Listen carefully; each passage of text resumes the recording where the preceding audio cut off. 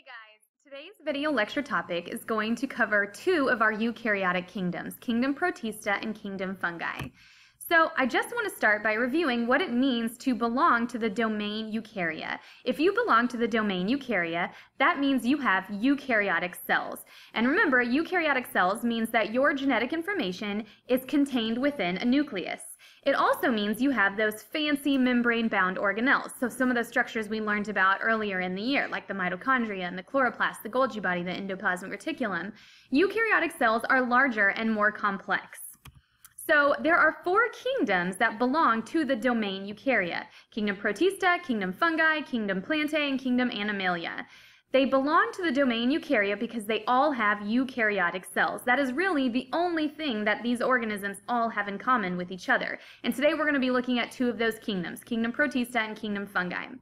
So where did these eukaryotic cells come from? How did we go from ancient bacteria, prokaryotic cells, to the multicellular complex animals that we have today? This is explained in the endosymbiotic theory. This explains the origin of eukaryotic cells. It sort of gives us an idea of where eukaryotic cells came from. And the idea is that at one time, millions or billions of years ago, there were only prokaryotic organisms, so only bacteria. And at one time, a larger prokaryote came across a smaller prokaryote, and it thought, hey, that looks pretty tasty, I want to eat it up. And so that's what it did. It gobbled it up, it engulfed it. And instead of having its enzymes digest it like it normally would, they sort of started growing and living symbiotically as if they were a single organism. So when they divided, that smaller prokaryote divided inside of it as well. And the idea is that smaller prokaryote became the organelles that we're familiar with today.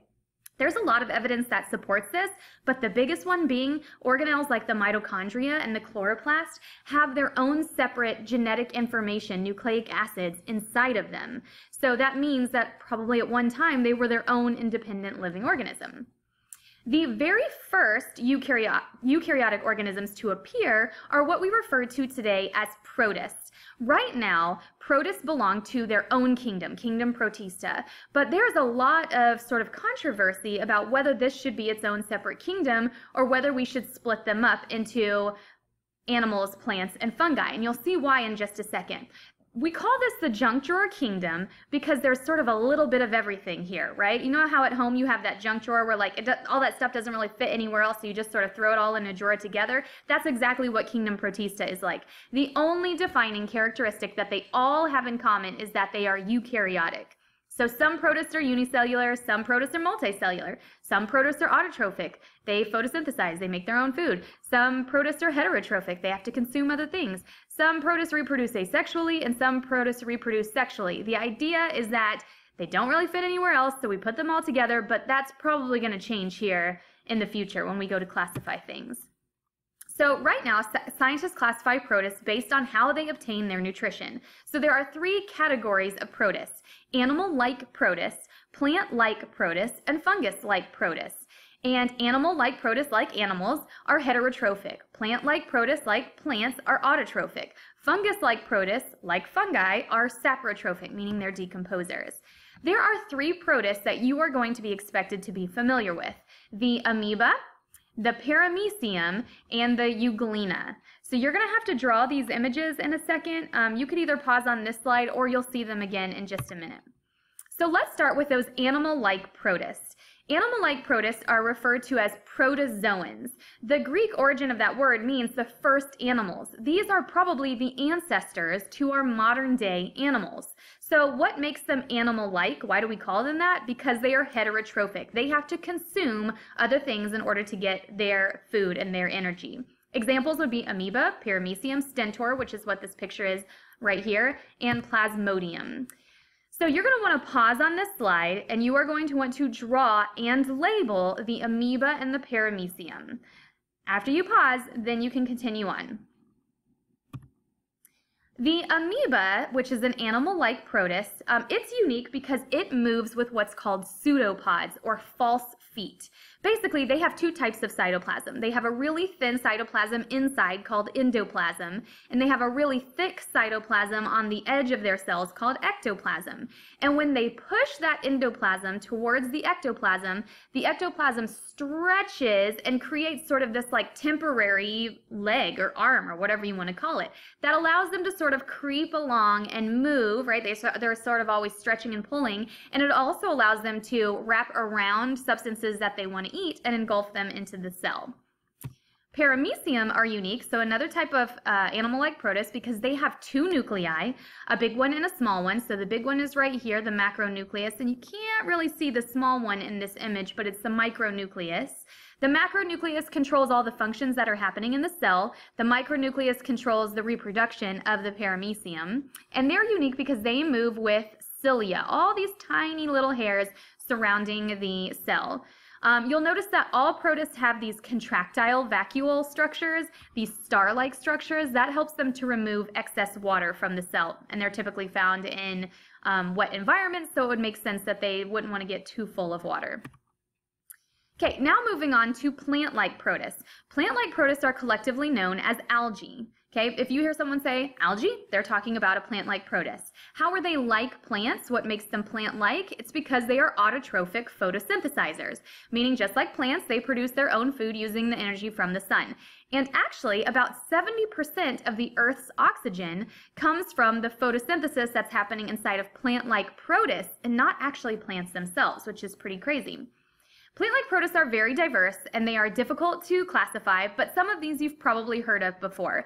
Phytoplankton, algae, different types of algae you've heard of. Euglena is going to be one of the ones that you are expected to know. Diatoms are actually used as the abrasive chemical or the abrasive structure in toothpaste, which is pretty crazy. So you can see there's a lot going on here. There's a thickener in ice cream that is made using protists. Like we said, toothpaste, sushi, that's seaweed, right? That's a type of protist, so very diverse. Euglena is the plant-like protist that you are expected to be familiar with, so you're going to want to pause on this slide and draw this picture. Unique things about the Euglena, they move with the flagella, right? Sort of that whip-like tail. They have a red eye spot that allows them to detect light, which is good because they are photosynthesizers. They are full of chloroplasts, where photosynthesis is actually happening. And again, they have those contractile vacuoles.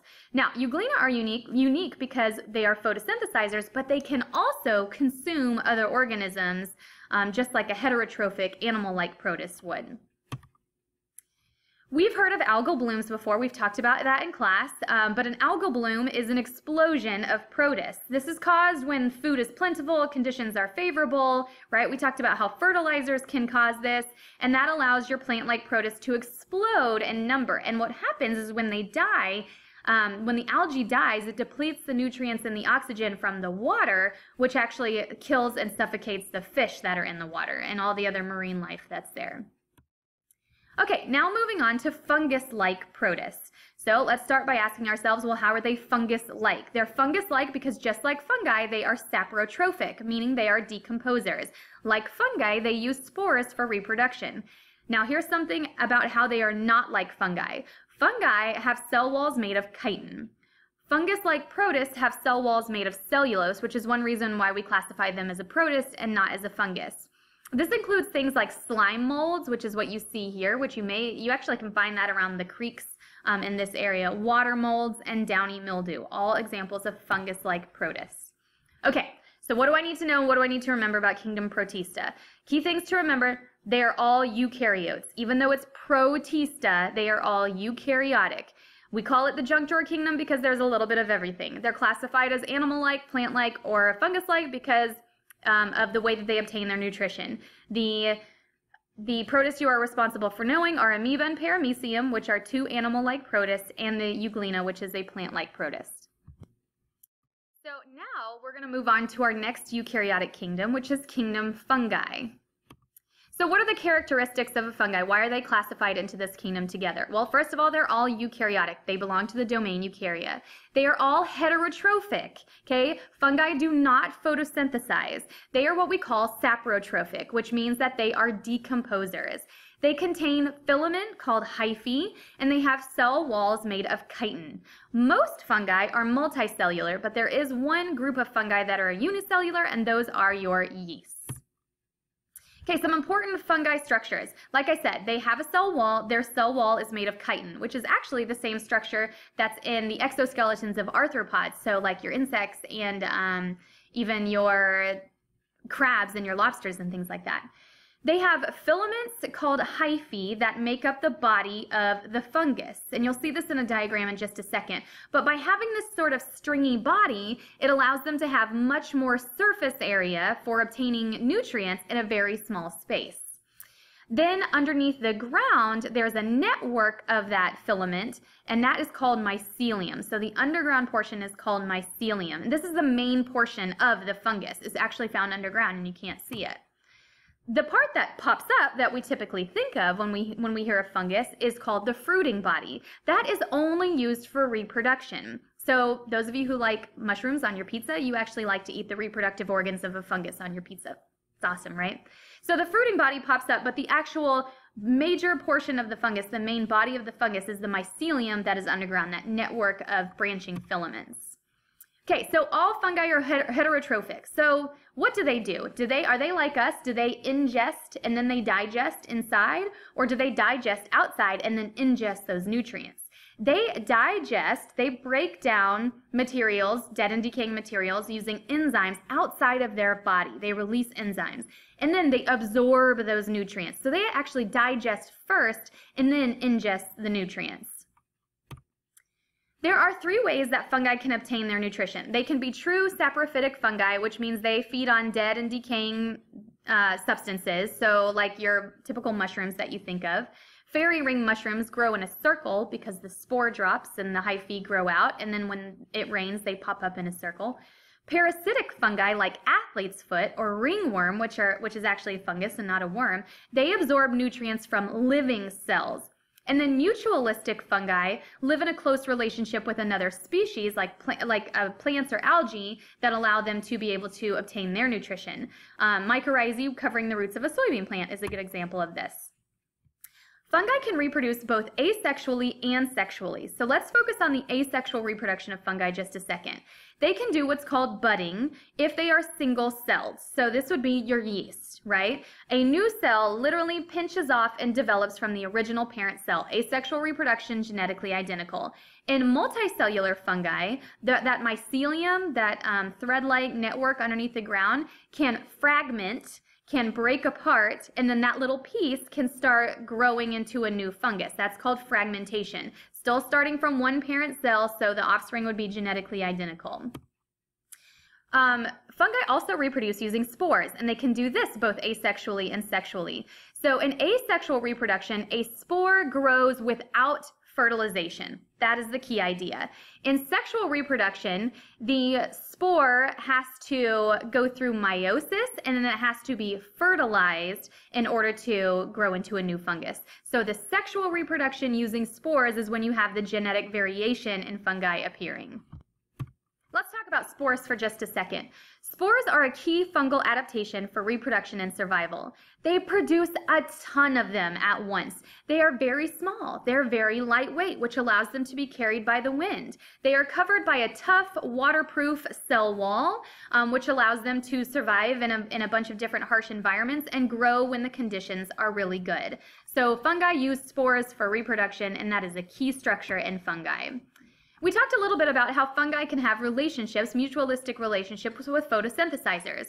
A great example of this are lichens and mycorrhizae. Lichens are a symbiotic relationship between a fungus and an algae. So I have a joke for you. What did the fungus say to the algae? If you can come up with the punchline of that joke and show it to me when I'm checking your notes, then I'll give you a bonus point on your homework check. And then mycorrhizae is a symbiotic relationship between a fungus and a plant.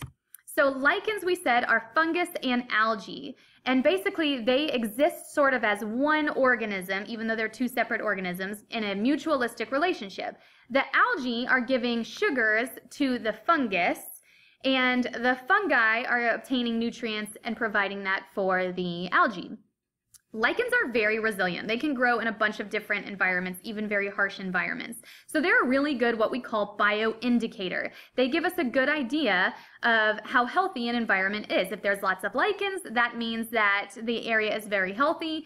If they are absent from an area, that typically means that something bad has happened there. The environment has changed in a way that can't support a lot of life. Mycorrhizae are fungi that wrap around the roots of certain plants. The fungus absorbs the minerals for the plant, and the plant provides sugars for the fungus. The hyphae actually increase the surface area of the plant's roots that allow the plant to be able to absorb more water and more minerals, which results in healthier and more vigorous plants. So you can see these are the plants that are growing that don't have the mycorrhizae around their roots, and these are the plants that are growing that do. So much healthier, luscious looking plants. Fungi are both helpful and harmful. So here are some great examples of how fungi can be helpful. There are nature's recyclers, right? Bioremediation. They return nutrients back into the environment. They're used in different types of medicine. Penicillin, you've heard of, comes from a fungus. And then obviously they provide us with a source of food. We like to eat mushrooms. We use yeast to make bread rise. They're used in making of alcohol and the making of cheese.